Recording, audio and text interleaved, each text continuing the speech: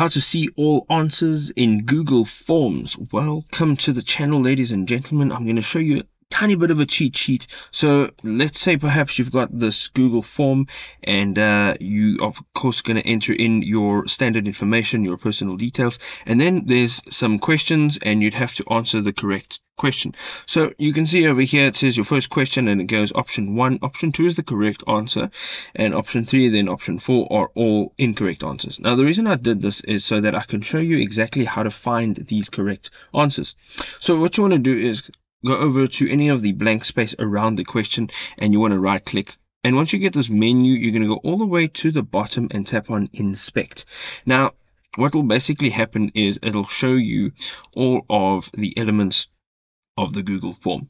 So you want to go ahead now over to your Google form and you want to go to the question that you're looking at answering and you want to tap on one of the answers.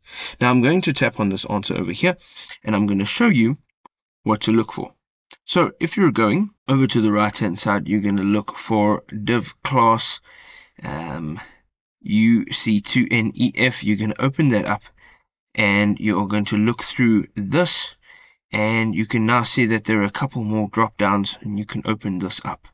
Now once you open these up, you're going to have a look for the word true in brackets, and it'll indicate that this is in actual fact the correct answer. So we're going to just go through here, and right over here form action, and you can see it's got all its details, and right in the last line over here in between brackets it says true.